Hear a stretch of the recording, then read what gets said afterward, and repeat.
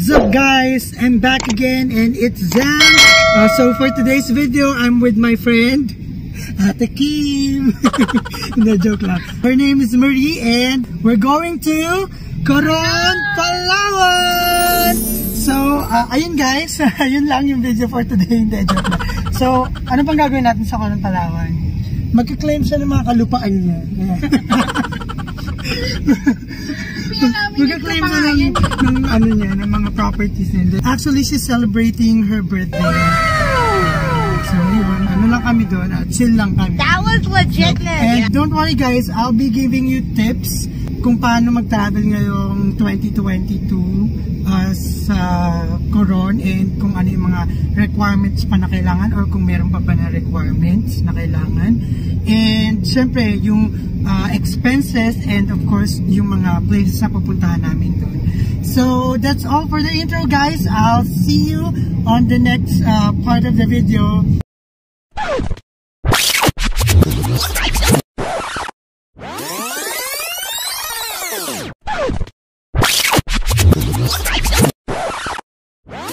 Dito na kami sa NAIA Terminal 4. Mag-check-in lang kami. There. Hey guys, so ayan, nakapag-check-in na kami and then papasok na kami sa loob tapos magkakape muna kami.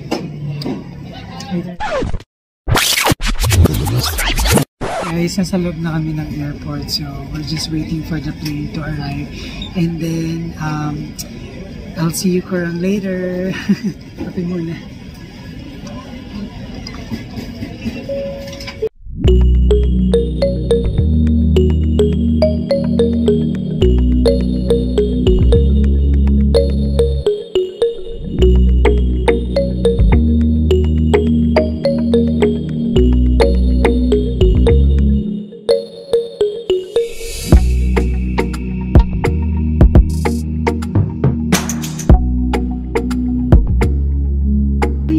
Using your gadget if the battery becomes excessively warm.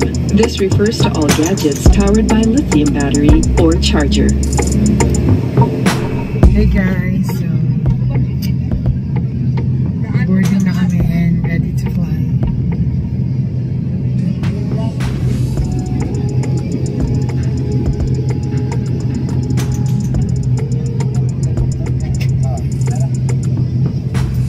See you later.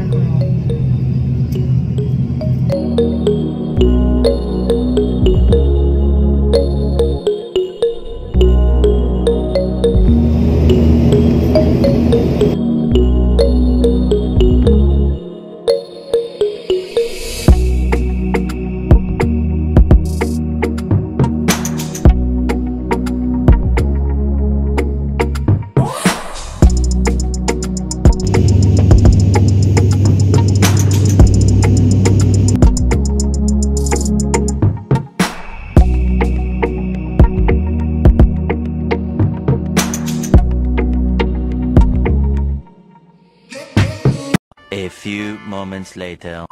So hi guys, kararating lang namin ng Francisco B. Reyes Airport dito sa Busuanga. So finally, we arrived here. What time is it? Around 3 past. So yes guys. So papunta na kami ngayon sa hotel.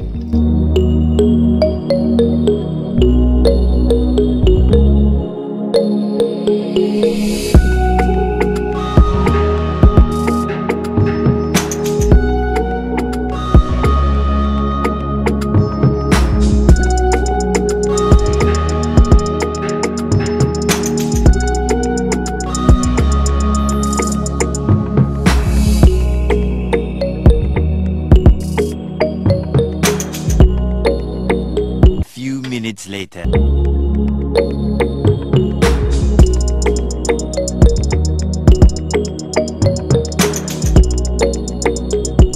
Hi. Nag-Gcash kayo dito?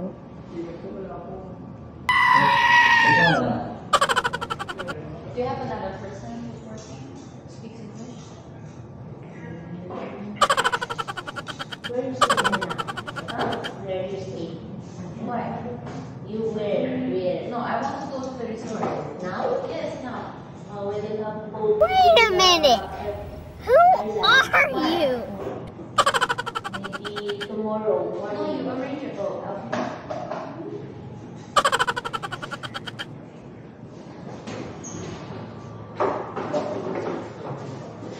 Look at this dude. Wait till you see the. No, no, no, no.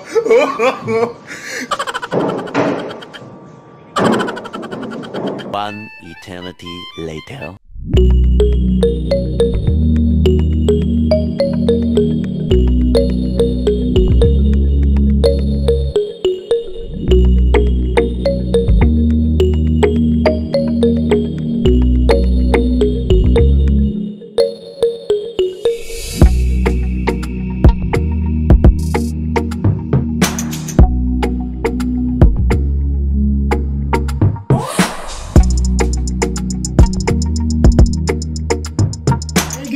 So finally, kakarating lang namin sa hotel. And so, kamusta Marie? So the room is okay naman. It's clean and it's, yeah, the usual. Anyway, nabook namin tong flight namin last March 17 pa. I think, ano yun nung piece of air.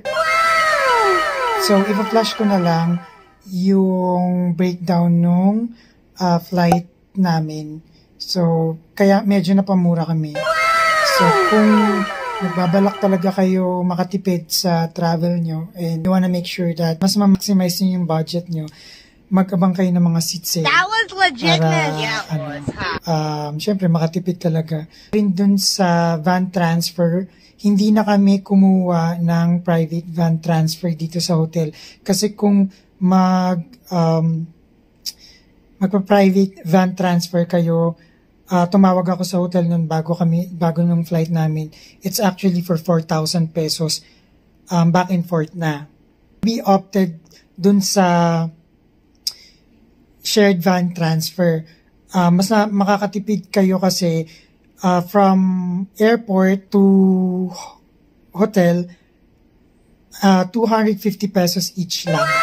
So, 500 lang yung binayaran namin since dalawa lang naman kami magkasama. So, ang laki rin ng matitipid nyo. I think that's the best option if you are planning to visit Coron and you are on a tight budget or you want to make sure that hindi kayo mapapagastos masyado. So, that's pretty much it for the expenses dun sa ticket and dun sa van transfer. Dun naman sa kung magkano yung nagastos namin sa pagbubook ng hotel na to, actually, binook ko to sa Agoda and medyo napamura din kami kasi nantay ko yung mga discounted rates nila. So, nag-check ako religiously dun sa Agoda app para malaman kung magkano yung mga voucher na available nung time na yon for 5 days. So, August 14, 15, 16, 17, 18.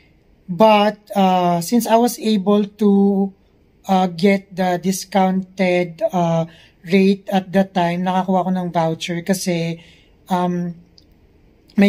usually kasi nagbubook ako sa Agoda.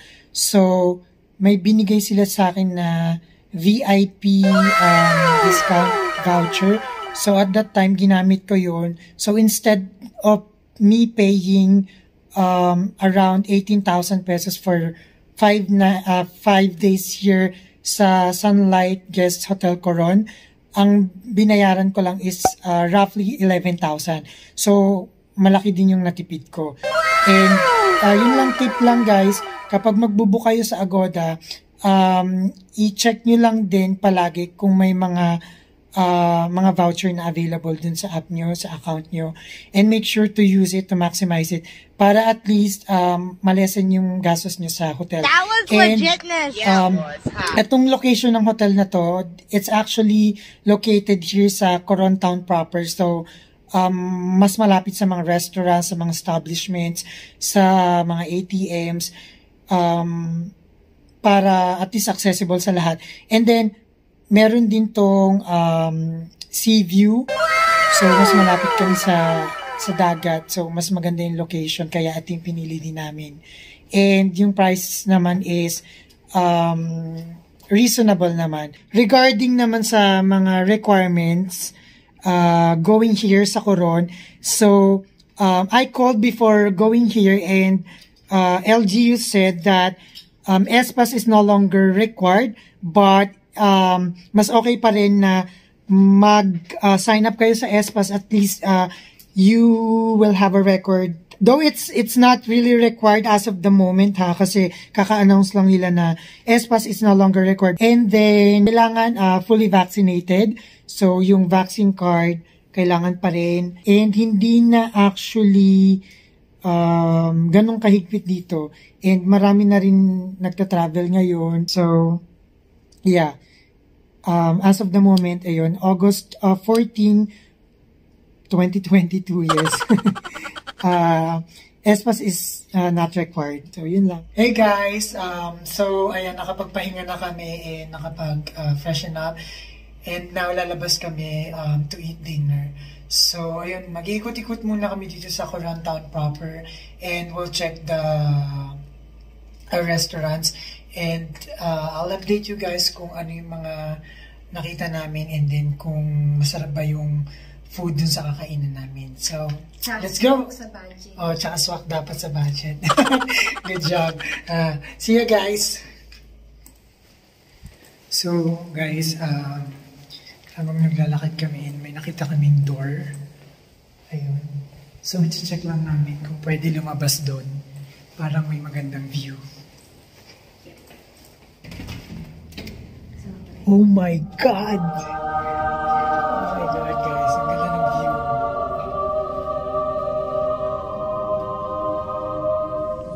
See that, guys?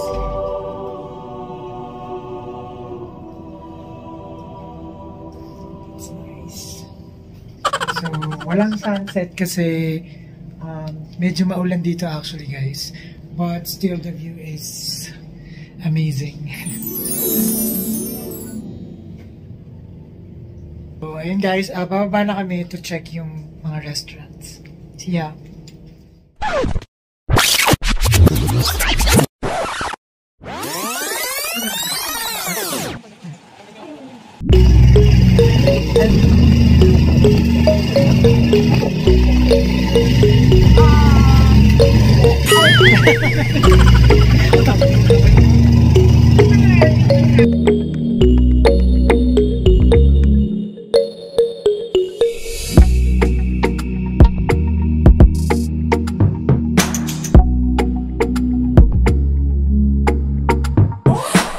Guys, so we're actually here at Organico sa Coron Town proper to.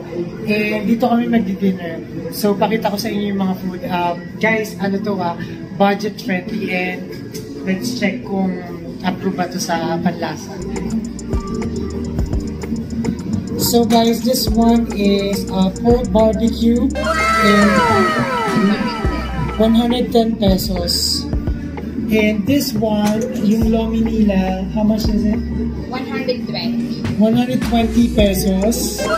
And then, yung fried chicken with fries, how much? 110. 110 pesos.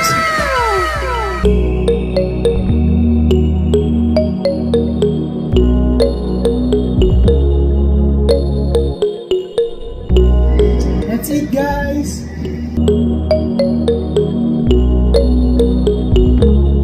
Guys, tikman natin yun. Akala mo talaga makakapagpinsin.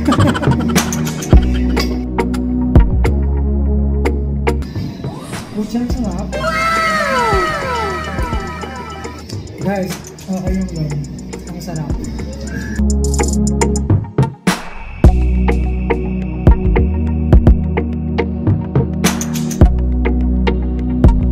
So, tikman naman natin yung pork barbecue nila.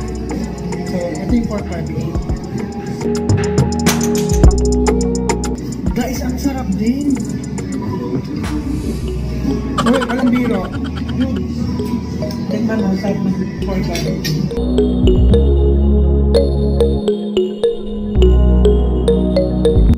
So, yung fried chicken nila. Masarap din. As per good. And crispy siya. If you guys are planning to visit Coron, please add this to your go-to place here, and especially for dinner. Yeah. They also serve seafood, guys. So check nyo to, guys, kapag mag-visit kayo sa Coron.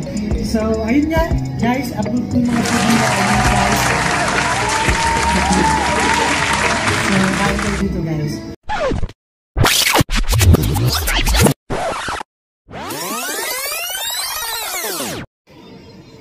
Hi guys, so kakatapos lang natin kumain. At patunay na masarap yung food nila dito.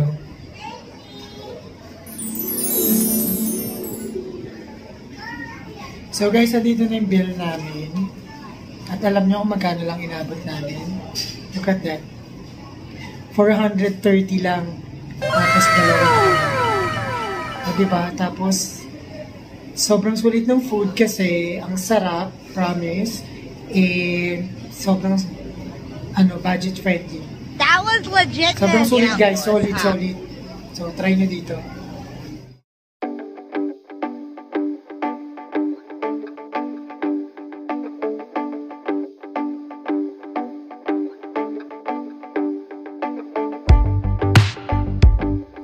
Guys, so nandito ako sa souvenir shop. Just checking yung mga souvenirs na pwede mabili. So I find this string bag cool, so I'll buy two.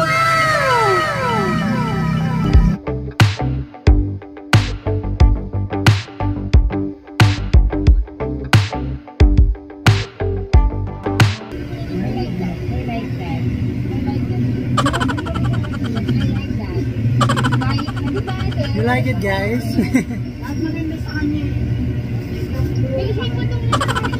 Oh, sabi ni ate, lahat daw bagay sa akin.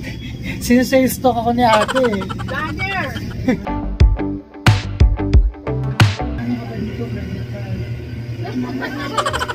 Guys, hindi siya nagka-credit card.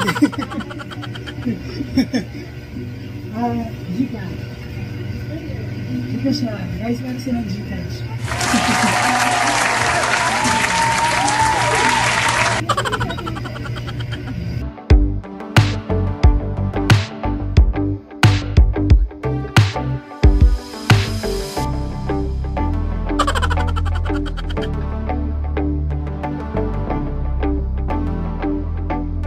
Dami ko nabili, guys. So, since marami akong nabili, binigyan ako ng discount ni ate. So, dapat marami kong bilhin dito para bigyan nila kayong discount. Di ba, ate? Ano sa ate? Ayun. So, syempre, guys, support local. Ayan si ate. Hanapin nyo siya kapag bibili kayo ng souvenir. Dito lang siya sa baba ng Hayahay Resto Bar. So, thank you, ate. Thank you. See you. Bye-bye.